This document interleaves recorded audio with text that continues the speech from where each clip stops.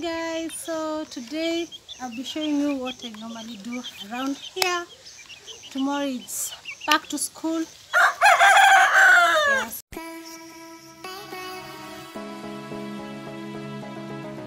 So I'll be showing you here and there what I normally do here in the village. Sometimes it gets bored. So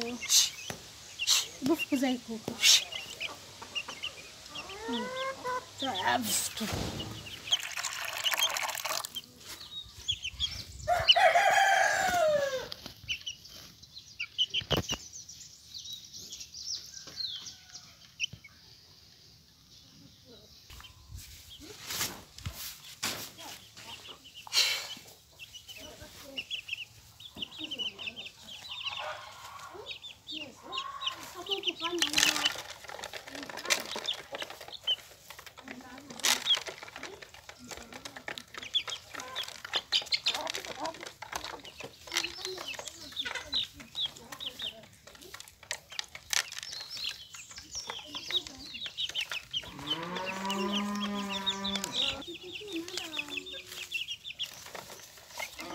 Easy season. Shoo.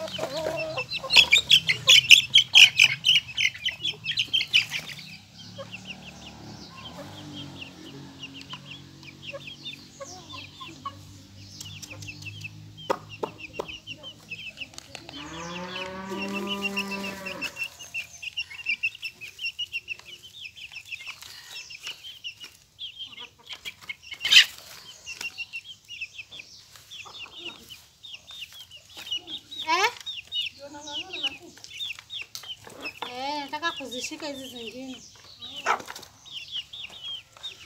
Na hii ingine imekuwa janja. Hii ingine imekuwa janja hii ndogo. Hiyo uweke chakula chini.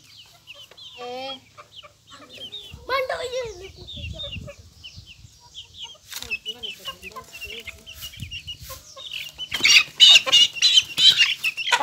Umeingia zote. Kazi kule hii ni layers.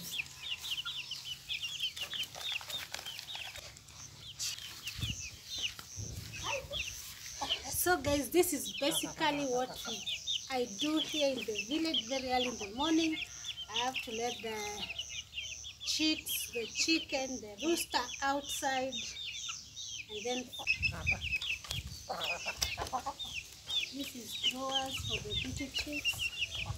I do want to mix them.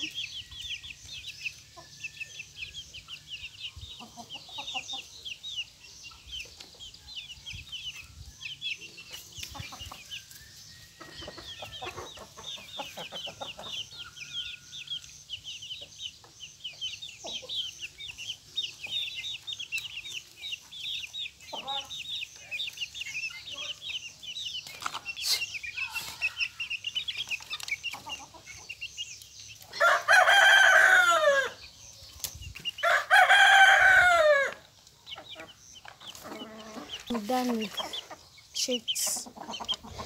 This small one, the black one, and the other one, the white one, this one. They are the ones that produce eggs daily.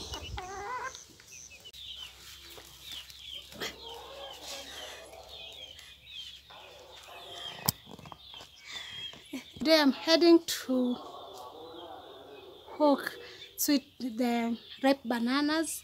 I stored them for them to ripe, so we are heading with Aiden to try and sell some.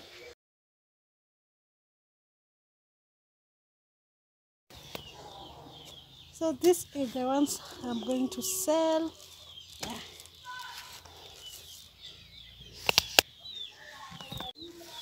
So let's go. Evelyn! I love me. Hey, Evelyn. But I'm a talking. So guys, you can see I'm still selling. Some of them don't want to be here on the video. Going door to door. So far I've sold 60 shillings. Wow. It's funny, but yeah, I'm selling around my neighborhood. Yeah. So guys, I finally sold everything. Let me check. 40, 50, 60, 120 shillings, 150, 70. Yeah, I've sold 150 shillings, guys. I'm so happy. So bye. Hope you enjoyed the video. Later. Mama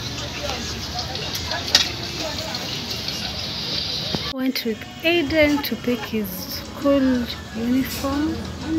Yeah, this guy not yet finished. Yeah, sewing it, so we had to wait because the next day was school. And you know fundis, guys, in Kenya, you know fundis how they are. This is what they do. I waited for almost a week. Yeah, but he did a good job, so I can't complain. And you can see he's an old guy. He said that due to the rainy season, that's why it took long. So I'll just have to excuse him for that.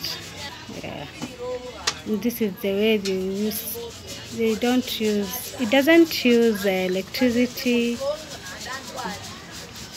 So you can see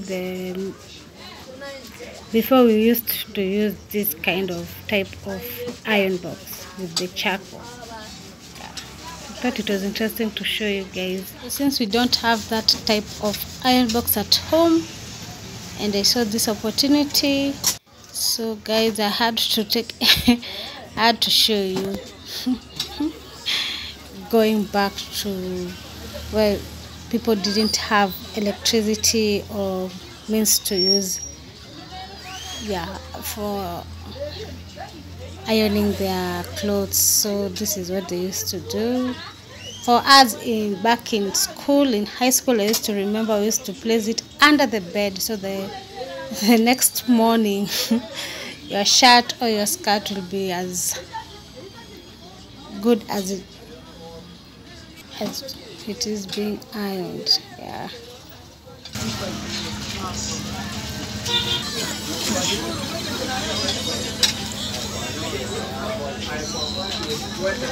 So guys, that's it for today's video.